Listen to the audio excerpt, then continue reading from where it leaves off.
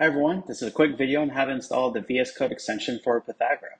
So you can either install it by clicking this green install button from the VS Code Marketplace page here, or directly inside of VS Code, you can click on the extensions tab over on the left, type in Pythagora, and then when you pull up the extension, click the install button to get it to install on your machine. Once the extension is installed successfully, you'll see this icon for Pythagora over here in the left-hand column, which you can click.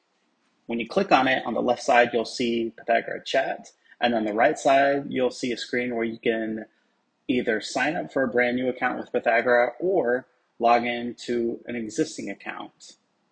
And once you either sign up or log in, then you'll see a button that says create new app, where you'll be able to get started building with a brand new application with Pythagora.